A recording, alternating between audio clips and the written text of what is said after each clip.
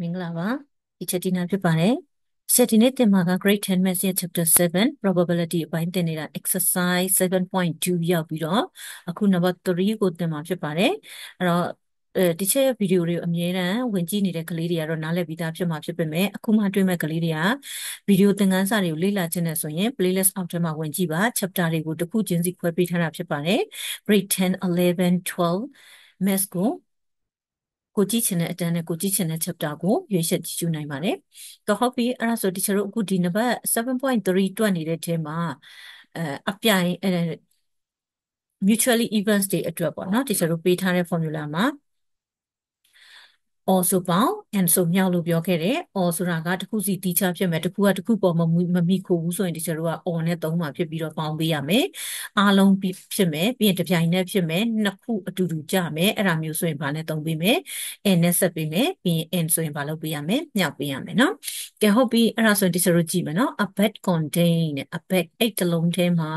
contain ပါဝင်တယ်15 dicks ကအချက်ပြားလေးတွေနော်အချက်ပြားလေးတွေဆိုတာ CD ချက်ကိုလည်း dicks လို့ပဲခေါ်တယ်။ဘာလို့လဲဆိုတော့အဝိုင်းအပြားအချက်မို့လို့နော်။အဲဆိုတော့အဲ့လိုမျိုးအချက်ကလေးတွေရှိတဲ့ထဲမှာတဲ့15ချက်ရှိမယ်ပေါ့နော်။ CD ပြားလိုမျိုး15ချက်ရှိမယ်။ of which 3 are white ကာလာက white ရယ် red ရယ်လူရယ်ဘယ်နှရောင်ထည့်ပေးထားလဲ3ရောင်ထည့်ပေးထားတယ်။အဲ့ဒီ3ရောင်ထဲမှာ white က3ခုရှိမယ်3ချက်ပါနော် red ကအနီက5ချက်ရှိမယ်အပြာက9ချက်ရှိမယ်ဒီချက်လုံးမှာနော်အဲ့တော့အဲ့ဒါသူက back 8တလုံးထဲမှာထည့်ထားတယ်အဲ့ဒါဆိုရင် two dicks တဲ့အချက်2ချက်သို့မဟုတ် CD ပြား2ပြားကို are to be drawn ကဆွဲထုတ်မယ် at random ကြပန်းဆိုတာကဒီလိုမမြင်ပဲမကြည့်ပဲကန်ဆယ်မဲ့နိုင်တယ်လို့မျိုးနိုင်မှာဖြစ်တယ်เนาะအဲ့တော့ dicks နှစ်ချက်ကိုသူနိုင်လိုက်မယ် in succession နဲ့ succession ဆိုတာကဇက်တိုက်ဖြစ်တယ်တစ်ခုပြီးတစ်ခုဇက်တိုက်เนาะ each being replaced being replaced ဆိုတော့ပြန်ထည့်မယ်ဆိုရင်ပထမတစ်ခါနိုင်မယ်ပြန်ထည့်မယ်ဒုတိယတစ်ခါနိုင်မယ်ဇက်တိုက်နိုင်မှာเนาะတစ်ချက်ပြီးတာနဲ့နောက်တစ်ချက်ကိုဇက်တိုက်နိုင်မယ်ပြန်ထည့်မှာဖြစ်တဲ့အတွက်နောက်တစ်ချိန်နိုင်ရင်လည်းမလျော့ဘူးပေါ့เนาะ after the gala has been noted အယောင်ကို noted မှတ်ထားမယ်တဲ့ calculate the probability ဖြစ်တန်စွမ်းကိုတွက်ထုတ်ပေးပါ the two dicks အဲ့ဒီ CD ချက်နှစ်ချက်အချက်ပြားနှစ်ချက်ဟာ will be of the same color တဲ့ same color ဆိုတော့ဘာဖြစ်တာလဲအယောင်တူမဲ့ဖြစ်တန်စွမ်းကိုရှာပါတဲ့ဒါဆိုရင်အယောင်တူမဲ့ဖြစ်တန်စွမ်းဆိုတော့အခုဒီချက်လုံးမှာပေးထားတာက white နော် white ကဘယ်လောက်လဲ5 white dicks ပေါ့နော် DISCS white disc ကပါလဲ5ချက်ရှိမယ်ပြီးရင် red disc 5ချက် sorry နော် white disc က3ချက် white disc က3ချက် red က5ချက်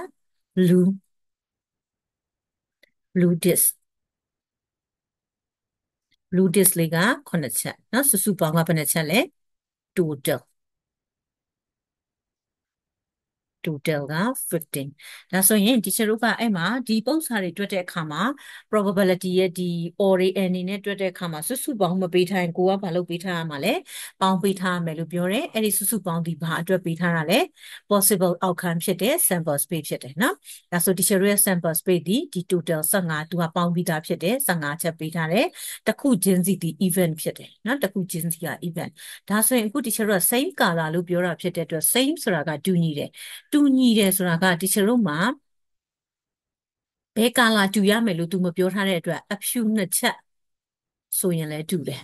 နော်ဒါမှမဟုတ်အနီနှစ်ချက်ရခဲ့ရင်လည်းတူမယ်အပြာနှစ်ချက်ရခဲ့ရင်လည်းတူမယ်နော်အဲ့ဒါဆိုရင်သူကတူရင်ရပြီလို့ပြောထားတာနော် same color နှစ်ခုတူရင်ရပြီဘာကာလာဖြစ်ဖြစ်ရတယ်ဒါဆိုရင်အဖြူနှစ်ချက်ဆိုရင်လည်းမှန်တယ်အနီနှစ်ချက်ဆိုရင်လည်းမှန်တယ်အပြာနှစ်ချက်ဆိုရင်လည်းမှန်တယ်ဒါဆိုရင်3ခုရှိတာဖြစ်တဲ့အတွက်အဲ့ဒီ3ခုကို n နဲ့ဆက်ရမလား or နဲ့ဆက်ရမလားဘာနဲ့ဆက်မလဲ or နဲ့ဆက်ရမယ်ဘာကြောင့်လဲတချို့ရွေးမှာ2ချက်ပဲ နော်တချို့ရွေးမှာကနှစ်ချက်ပဲဖြစ်တယ်ဒါကြောင့်မလို့အဖြူနှစ်ချက်ဖြစ်ခဲ့ရင်ရပြီ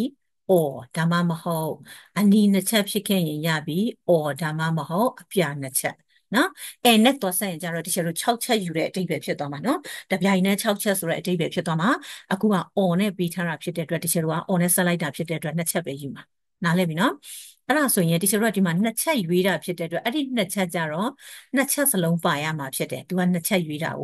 ဒါဆိုရင်ဒါက first ပထမတစ်ကြိမ်နိုင်ရင်လဲ white ဒုတိယတစ်ကြိမ်နိုင်ရင်လဲ white ဒါဆိုအဲ့ဒီနှစ်ခုကိုကြတော့ဘာနဲ့ဆက် a နဲ့ဆက်ပေးရမှာသဘောပေါက်တယ်နော်ကဲအဲ့ဒါဆိုရင်တချို့တို့တွက်တော့မယ်သူ့ကြတီးခြားတစ်ခုစီမတွက်ဘူးတစ်ခါတည်းတွက်မှာဖြစ်တယ်ဒါကြောင့်မလို့ p ပေါ့နော်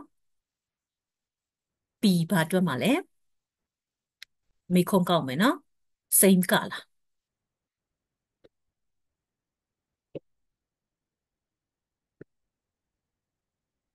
same color same color ဆိုရင်တချို့ကနှစ်ခုတူရင်ရပြီဆိုအခုအတူကောက်ရေးထားတာလေးကိုအပြည့်စုံရေးမှာဖြစ်တဲ့အတွက် B နှစ်ချက်ရွေးမယ်လို့ပြောတာဖြစ်တဲ့အတွက် two are white နော် two are white အဖြူနှစ်ချက်နော်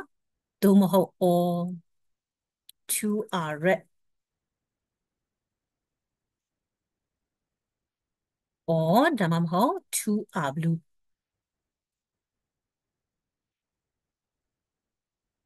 အဓိပ္ပာယ်ကဘာလဲအဖြူနှစ်ချက်ဖြစ်ရင်ဖြစ်သို့မဟုတ်အနီနှစ်ချက်ဖြစ်ရင်ဖြစ်သို့မဟုတ်အပြာနှစ်ချက်ဖြစ်မယ်လို့ပြောလိုက်တာဒါဆိုရင် or နဲ့ဆက်ထားတဲ့ဟာကဘာလို့ပေးရမှာလဲပေါင်းပေးရမှာနော် or ဆိုပေါင်း and ဆိုမြဒါဆို two are white ဆိုတဲ့အဓိပ္ပာယ်က first လဲ white second လဲ white ဖြစ်တာဖြစ်တဲ့အတွက် b ခွဲရေးတော့မယ်နော်2ကို first white first ကိုအတူကောက်ရေးပါမယ်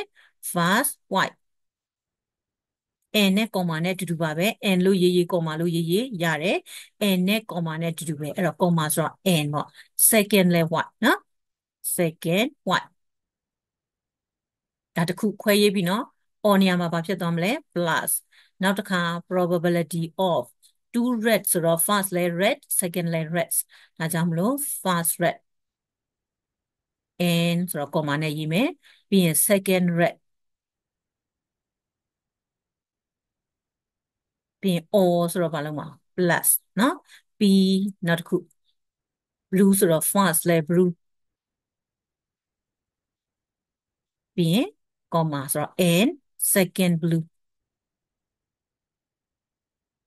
အဲ့ထိနားလဲလားအဲ့တော့ teacher တို့က or နေရာမှာ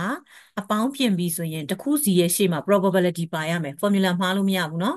ဒီမှာအပေါင်းဖြစ်သွားပြီဆိုရင်တစ်ခုစီမှာဘာဖြစ်သွားမလဲ p ပါရမှာเนาะတစ်ခုစီရဲ့ probability ကိုပေါင်းရတာเนาะ p တစ်ခုတည်းဆိုရင် or ဒီ and နဲ့ဆက်တယ်အပေါင်းနဲ့အမြောက်ဖြစ်သွားရင်တစ်ခုစီရှေ့မှာ p ပါရမယ်နားလည်ပြီလားကဲဟုတ်ပြီဒါဆိုရင်ဒီမှာ first white comma second white ဆိုတဲ့အဓိပ္ပာယ်ဒီနှစ်ခုဘာလို့ရမှာလဲမြောက်ရမှာဖြစ်တယ် n နဲ့ဆက်ထားတာเนาะဒါဆို formula နောက်တစ်ခေါက်ဖွဲ့ရေးပါမယ်သူ့ရဲ့ step မှန်မှရမယ်เนาะအခုရေးတဲ့အဆင့်တိုင်းကိုမှန်အောင်ရေးပါဆိုတော့ခွဲရေးမယ် equal to เนาะ p ဘာဖြစ်မလဲ first white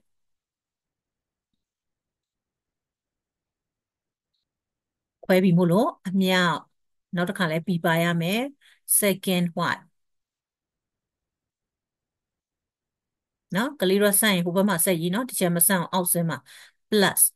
နောက်တစ်ခုက b first red နော် b first red into b second red plus နောက်တစ်ခု blue သွားမယ် b first blue ခွင့်ပိတ်မယ် into b second blue နားလည်ပြီလားအဲ့ဒီမှာအပေါင်းတွေအမြောက်တွေဖြစ်သွားတာဖြစ်တဲ့အတွက်တစ်ခုစီရှေ့မှာဘာဖြစ်ရမလဲ probability ပါရမှာဖြစ်တယ်เนาะ probability တစ်ခုချင်းစီကိုယူပြီးမြောက်မယ်ပေါင်းမယ်ရပြီလားရပြီဆိုရင်တစ်ခုစီရဲ့ probability မို့လို့အောက်မှာအစားသွင်းတော့မယ် equal to เนาะ probability p first white ဆိုတဲ့အဓိပ္ပာယ်က